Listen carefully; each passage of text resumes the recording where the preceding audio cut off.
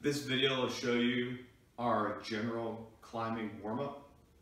It is broken down into 4 pieces: the inchworm, the lunge with a twist, the squat, and the burpee progression. I will show you each movement individually. The first movement we'll be conducting is the inchworm.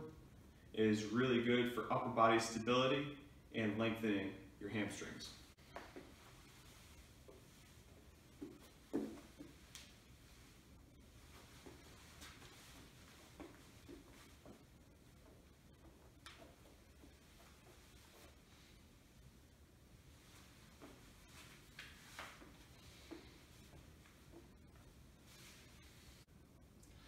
The second movement is the lunge with a twist. It is a really good lower body hip opener that prepares your body for the twisting movements that you'll be doing in climbing.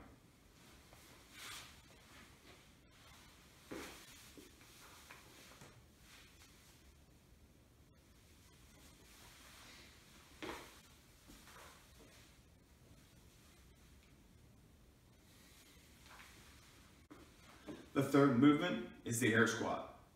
You can do this movement with a little bit of weight added or without any weight. I will show you both variations. Without weight, you will go with a stance that is a little bit wider than how you would normally squat. For me, that is slightly outside of shoulder width. You'll squat down, put your elbows in your knees, and shift back and forth for 5 seconds before you stand up. Back down, shift, stand back up. With weight, it can make it a little bit easier because it acts as a counterbalance if you have limited mobility. So with weight, holding it out front can help you get into a better position.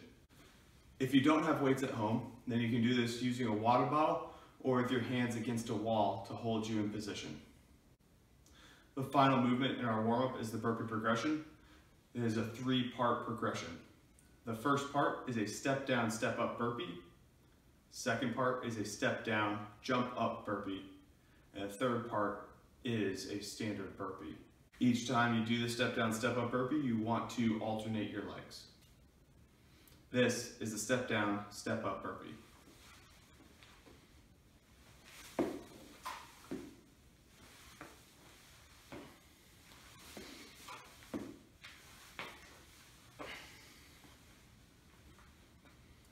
The next part of the burpee progression is the step down, jump up burpee.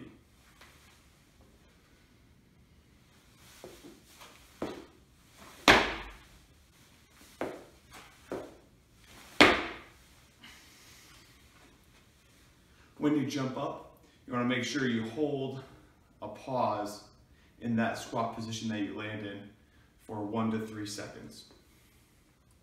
The third part of the burpee progression is a full burpee.